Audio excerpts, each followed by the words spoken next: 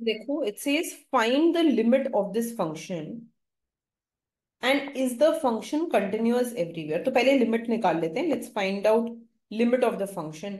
So to find the limit of the function, बेटा I will plug in infinity directly in this function, है ना. तो I will get infinity ln 1 minus 2 by 3 into infinity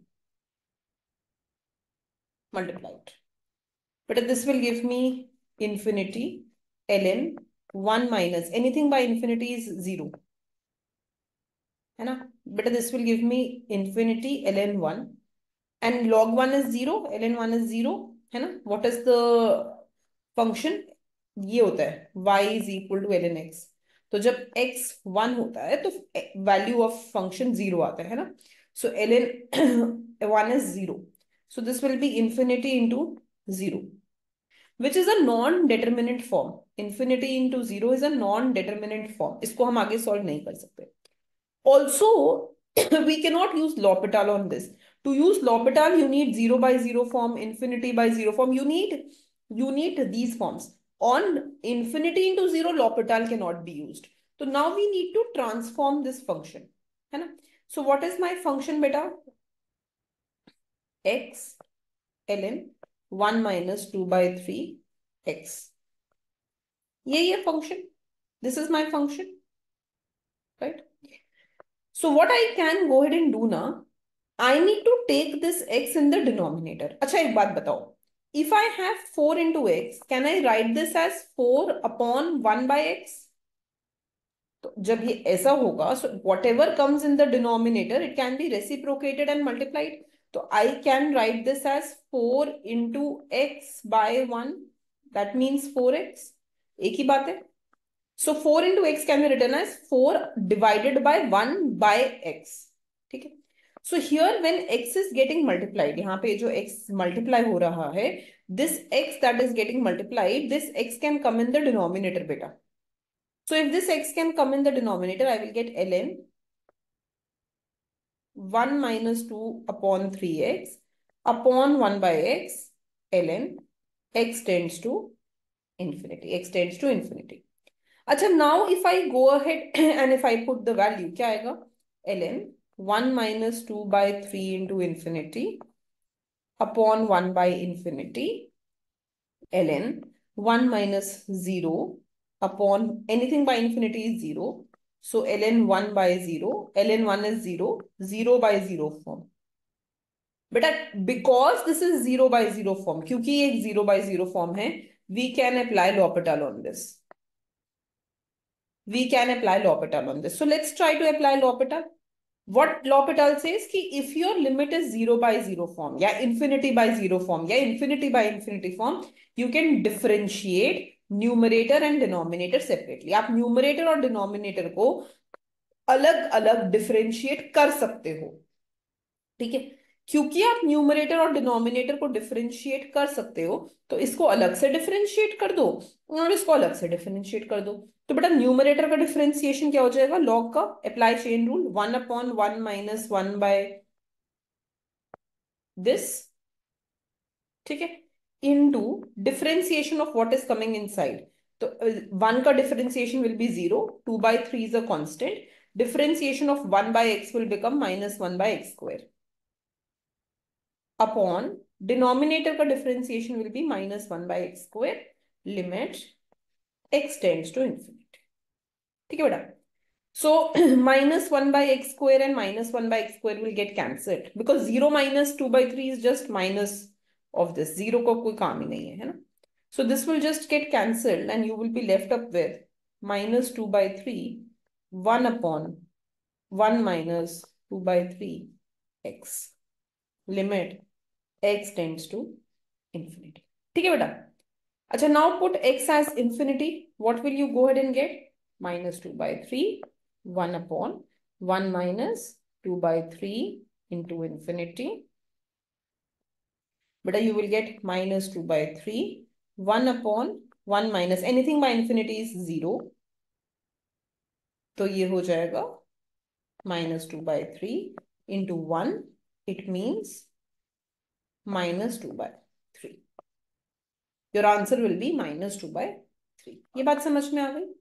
so limit of this function exist, limit of this function is existing, ठीक है। But this is part number 1, that at x equal to infinity इसका it will approach 2/3। तो इसको मतलब क्या है? What does this mean? It means that as x approaches infinity, जैसे जैसे x इंफिनिटी की तरफ जाएगा फंक्शन का वैल्यू 2/3 को जाएगा। तो बेटा this is your horizontal एसिम्पटोट, function will approach this value to, जैसे जैसे x इसकी तरफ जाएगा, as x will go towards infinity function will go towards 2/3, ठीक है। इज दिस क्लियर बेटा? So this is your horizontal एसिम्पटोट also. अच्छा, now the question is asking that is the function continuous everywhere और not. तो बेटा ये बहुत simple है, and we have learned this thing that the product of two continuous function is continuous. The product of two continuous functions is continuous. तो बेटा first function हमारा है x और दूसरा है ln 1 minus 2/3x, है ना? This is the product of to continuous function, you see this. तो अगर मैं आपको बोलूं कि y is equal to x, first function है ना बेटा, या if I define this as gx is equal to x, तो ये कंटिन्यूअस फंक्शन है। And if I define hx is equal to ln 1 minus 2/3x, बेटा log function is continuous in its domain। जैसे हम जब log function बनाते हैं, so suppose I make this as my log function y is equal to ln x, तो बेटा उसका domain 0 to infinity है, 0 not included. So in its domain, अपना डोमेन में वो एक कंटिन्यूअस फंक्शन है। तो माने ये जो लॉग फंक्शन है, जो भी इसका डोमेन होगा, what ever its domain will be, it will be continuous in that. तो ये x भी कंटिन्यूअस फंक्शन है, ये भी कंटिन्यूअस फंक्शन है, तो product of to continuous function, it will be continuous. Product of to continuous functions, it will be continuous in the domain. अब हमें डोमेन फाइंड करना है, वेयर इट इज कंटिन्यूअस, है ना? We need to find where it is continuous. तो very simple बेटा, हमें पता है कि डोमेन ऑफ लॉग फंक्शन क्या होता है कि what ever comes here it should be positive. So 1 minus 2/3x should be positive. सो बेटा आई विल सॉल्व दिस, इसको यहां ले जाओ, 3x minus 2/3x will be positive. Don't make this mistake कि इसको यहां लेके जाके 0 कर दोगे। Don't make that mistake of taking 3x on the other side and making it 0। No, that is not how you will solve this. Beta, you remember inequalities we have done that whenever you have anything in the numerator by denominator format, if it is greater than 0, तो दो cases बनेंगे, numerator greater than 0 and denominator greater than 0, numerator less than 0 and denominator less than 0। When both numerator and denominator are positive, then fraction is positive. When both are negative, then also fraction is positive. है कि नहीं है? अगर numerator भी negative है और denominator भी negative है तो भी फ्रैक्शन पॉजिटिव होगा। So don't make this mistake of going ahead end of putting this, ऐसा मत कर देना कि आपने सिंपली इसको ऐसे लिख दिया कि मैम 3x तो दूसरा साइड पे चला गया और 3x minus 2 न्यूमरेटर को सॉल्व कर दिया। No, don't make that mistake, ठीक है। तो बेटा यहां से आ जाएगा कि I need 3x minus 2 greater than 0 and 3x greater than 0।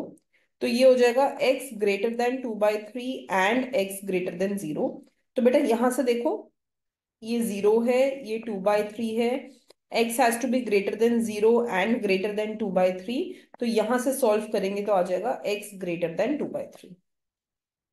If I solve this I will get x greater than 2/3। ये समझे?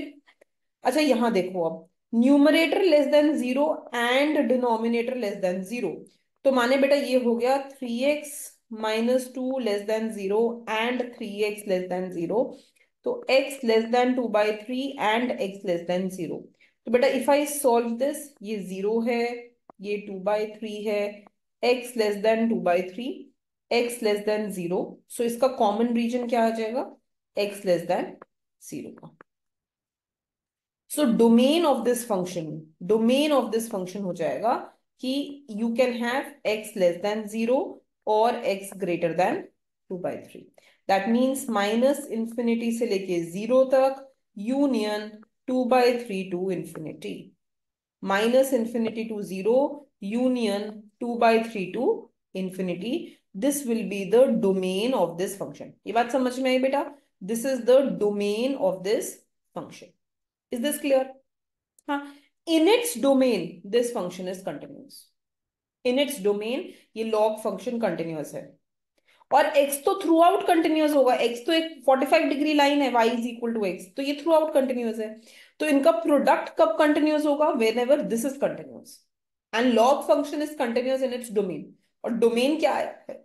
Domain is this, minus infinity to 0 union 2/3 to infinity. So that is how you can go ahead and calculate where it is continuous. Clear beta? Okay beta, thank you.